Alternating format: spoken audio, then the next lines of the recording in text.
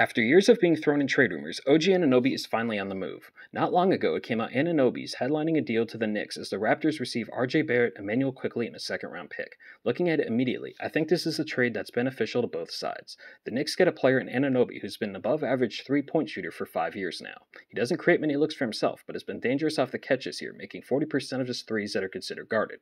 Anunoby's also been very efficient this year, scoring in transition, where he ranks in the 96th percentile. Most importantly, Anunoby's a defensive upgrade, who has the size and strength to defend various positions.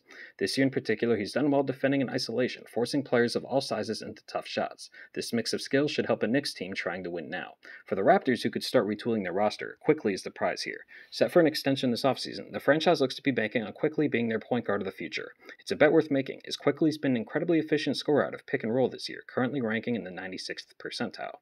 He limits turnovers while being a dangerous shooter from all levels off the dribble, and he gives the speed to get in the paint and hit runners. Barrett's more of a wild card, as he was consistently inconsistent during his Knicks tenure.